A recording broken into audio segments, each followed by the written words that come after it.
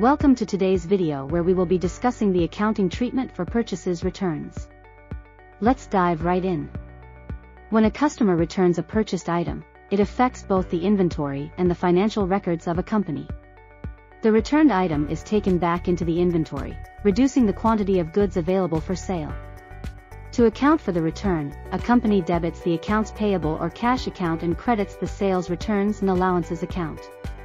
This adjustment ensures that the financial records accurately reflect the reduction in revenue due to the return. It's important for companies to properly account for purchases returns to maintain accurate financial statements and make informed business decisions.